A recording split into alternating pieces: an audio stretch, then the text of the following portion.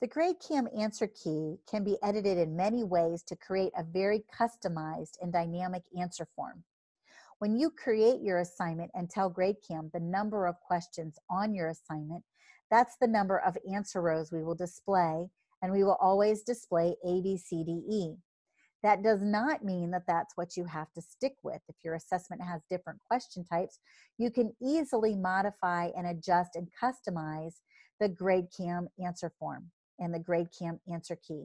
That creates that very dynamic, that in-the-moment key to match your test that could be coming out of your textbook, could be coming out of a bank of questions that you're using from something that you've purchased, from something you Googled online, or a test that you've created on your own. Customizing an answer key needs to start with the understanding that the box in front of the question, if that's selected, you'll see that other tools will roll up here on the toolbar. Select and those roll up. You can edit the answer key by clicking edit, and this is where you have many more feature styles, from partial credit to standards to changing the question styles. You can simply, by selecting, you can also move that question down if you need to reposition it, or maybe you forgot to add a question. You can insert another question before or after the existing question that you have checkmarked, so that you don't have to re-edit or change your answer key. You can reset your answer key, delete questions in the middle, and set your standards. Now, something that I think is pretty powerful is the option to make a selection here where you're selecting groups of questions. So for instance, if I have a test that the odd numbers are A, B, C, D, E, but the even numbers are F, G, H, J, K, I can edit those even numbers in one group, and now we are all set. And so now my answer key is reflective of those alternating rows. There are times when you need to edit an answer key because you don't have 5 bubbles. Maybe you only have 3, or maybe you have 10. And maybe you'd like to choose what those letters would be in your bubbles. Maybe you would like to put something in there that's reflective of the content you're teaching. Maybe it's math where you'd like to have the word line, array, all completely up to you. Now, here in GradeCam, if you have an answer, let's say for number 1, the question requires 2 answers. So it's B and D. And that question is worth 3 points. By default, GradeCam will always give a question the value of 1. I've changed it to 3 points. You must answer both answers to get that full credit.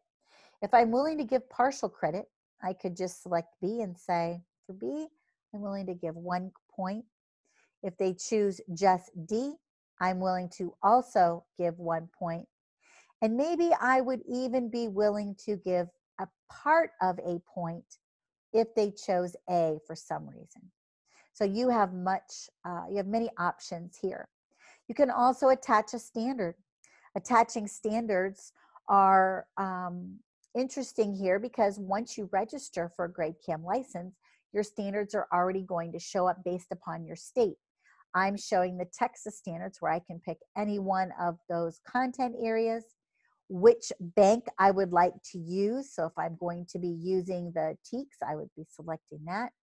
What grade level, and then if I potentially had a keyword ecosystem, I can do a refined search where I'm now down to 25, and I can search through to find the standards that I am looking for.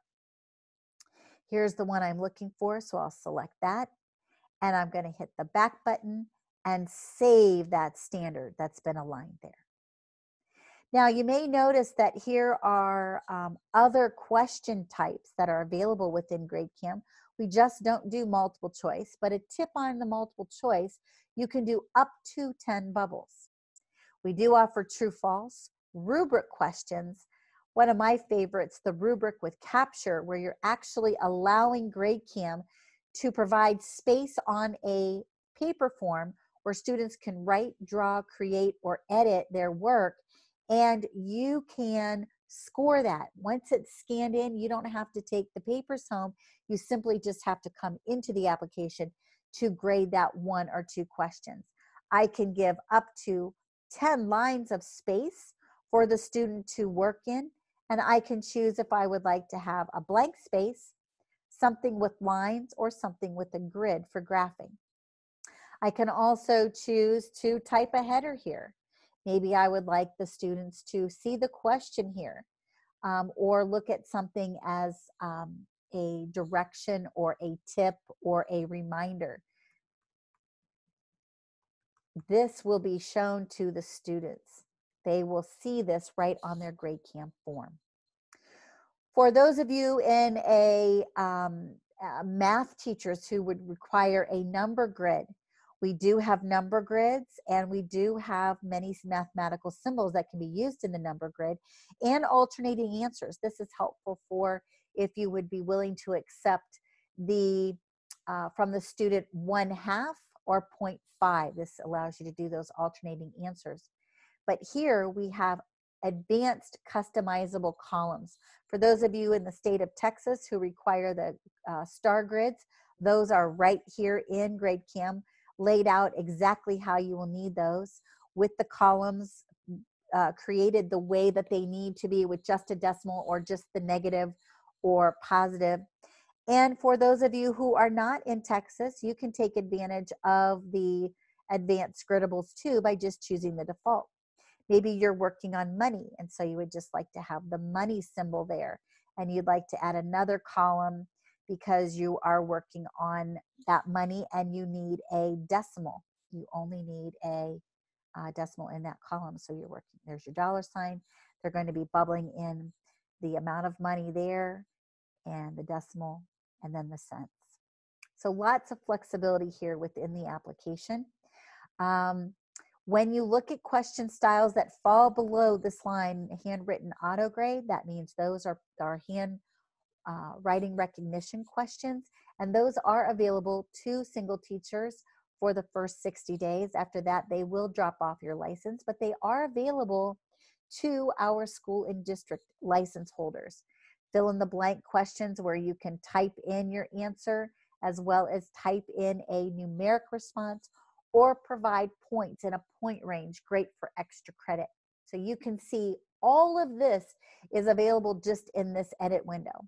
And the last thing to take note of is for those of you who do or need multi-step questions, by just simply adding a here, I'm going to create a 1A and 1B question by clicking next. Oh, let me go back here because it's actually asking me to. I'm going to do this with a multiple choice. It's a little easier for show and tell here. I'm going to do the next, and I'm going to change this to 1B. Here, this will ask me if I would like to renumber the subsequent questions that are following, which I do, and I'm going to hit next. Watch my answer key as I continue to create this test. I'm going to add a 2A, and now I'm going to add a 2B. And notice that has changed everything for me as I have been working here. Anytime you make an edit within the GradeCam edit window, remember that you will need to save. Save is important, and then ultimately you can close out. If you have any questions, feel free to email our support at support@gradecam.com. If your school would like to organize just a nice short touch base webinar, you can also email us at support@gradecam.com, and we'll be happy to organize that with you and your staff. Thank you for joining us. Try out all these great hot tips in the answer key. Make it customizable, make it your own.